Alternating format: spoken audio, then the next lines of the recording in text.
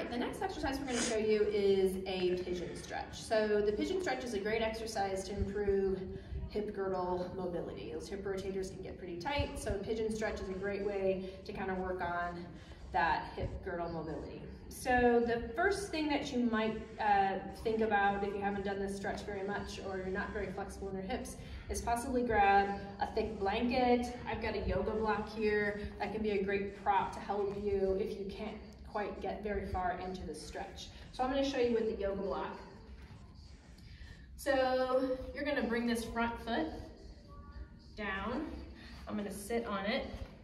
You can start up high if you want. And I'm going to bring that hip down. And I can go here, if that's all I can do.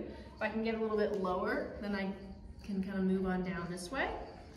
But the goal is I'm really feeling a lot of stretch through my glutes here. This is really an entire hip girdle stretch, honestly. You're gonna try and find whatever spot you can get to. So this is basically the pigeon stretch, and I'm using the yoga block. If you don't need that, then you're just down here like so, and you're trying to come up. And you can kind of play around with it. I get a lot more stretch if I come up here. I get pretty intense stretch for myself. And I can kind of rock out of it if I need a little bit of rest from that intense stretch. So this is the pigeon stretch, and we'll repeat that on the other side as well.